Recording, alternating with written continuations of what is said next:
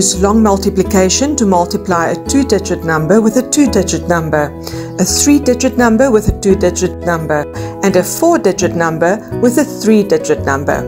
Let us look at the first example, which is multiplication of a 2-digit number by another 2-digit number. 47 times 28. It is very important to write the numbers down correctly and to draw the answer lines.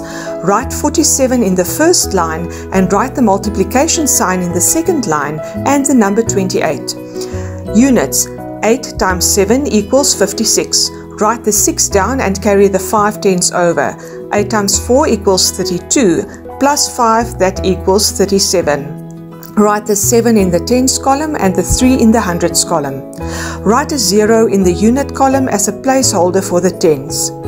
Tens: 5 times 7 equals 14. Write the 4 below the 7 in the tens column and carry the 1 over. 2 times 4 equals 8 plus 1 equals 9. Write the 9 below the 3 in the hundreds column. Add the 6 and 0 in the units column. 6 plus 0 equals 6, and write the 6 below the 0. Add the 7 and 4 in the tens column. 7 plus 4 equals 11. Write the 1 in the tens column and carry the 1 over.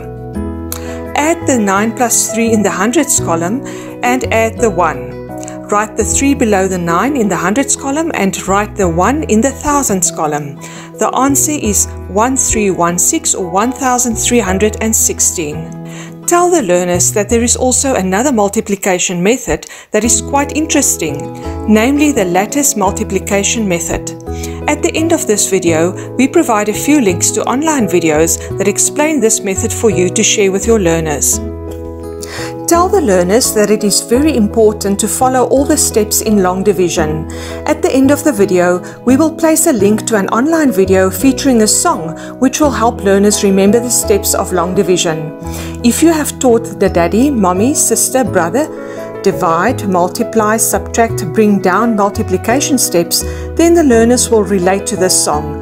This was also dealt with in a previous workshop. Inform your learners that they have been equipped to follow all the long division steps. Write the sum on the board, 316 divided by 12. Ask the learners to give you the first 6 multiples of 12 and write it as a clue board.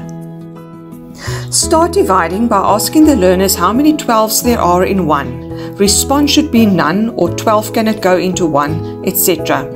Ask the learners to divide 31 by 12. They must check the clue board. 36 is too big, so 24 will be taken and 12 times 2 equals 24. Remind the learners that the 2 must be written above the 1 and then the 1 must be multiplied by 2. So 2 times 12 is equal to 24. The 24 is written below 31. 24 is subtracted from 31 and the answer is 7. Bring down the 6 so that the number is 76. Repeat the daddy, mommy, sister, brother steps. 76 divided by 12 equals 6. Write the 6 above the 6, and so on. 6 multiplied with 12 is equal to 72. Write the 72 below the 76 and draw a line. 72 subtracted from 76 is equal to 4. Write the 4 below the 2 in the units column. Ask the learners if 4 can be divided by 12. The remainder is 4. Explain that 4 divided by 12 will give you a fraction, namely 4 over 12 or 1/3, but we are working with whole numbers. Emphasize that it is important to check your answer to make sure that you have calculated accurately. 26 is multiplied by 12 and the remainder is added. In this video, we provided guidelines on how to teach short and long multiplication and long division. We encourage you to access the online videos on these topics, for which the links are provided after this video. You may now navigate to the next section, where we will provide guidelines on how to plan effectively for Term 1 of 2021.